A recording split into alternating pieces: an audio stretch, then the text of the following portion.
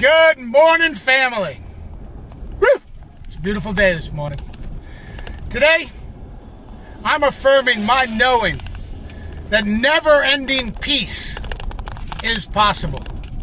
That a loving, compassionate world is possible. In fact, a loving, compassionate world and never-ending peace is not only possible, it is happening now. That's right, folks. We just went through the most peaceful 100 years in the history of humankind, despite what it felt like. And every day the world becomes more peaceful, safer, and a better place to live for all those people concerned. Today, I affirm my absolute commitment to never-ending peace on Earth.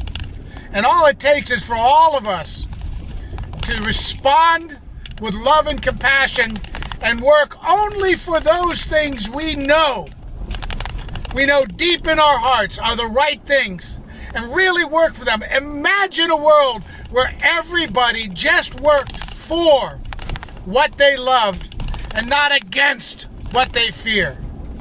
Today, I reaffirm my commitment to never-ending peace. Peace. Love you.